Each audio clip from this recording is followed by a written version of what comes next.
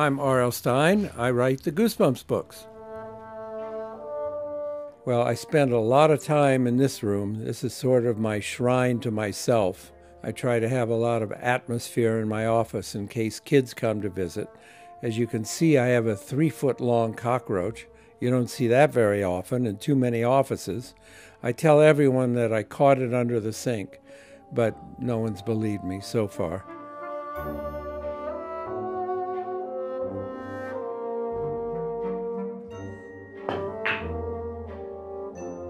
We moved every room in the apartment to make room for the pool table.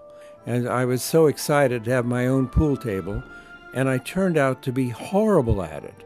I'm just terrible. I guess I just don't get the geometry. A designer who saw a picture frame that was made with marbles, like these shutters. And she had the idea, she said, oh, look at the picture frame. Those would make great shutters. We had those made with the marbles in them.